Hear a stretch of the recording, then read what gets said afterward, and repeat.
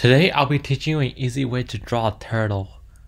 First, you draw two circles right here in the middle. Okay, two circles right here, one around the other.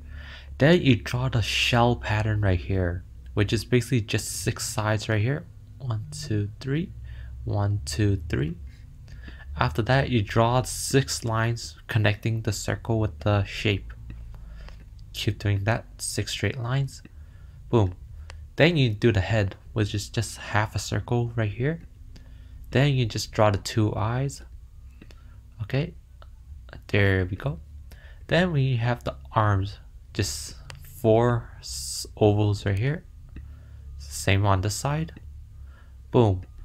Now, if you want to add a tail, you can add one right here. There, simple turtle.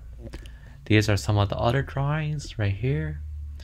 Though this one has a mouth on it, looks kind of weird.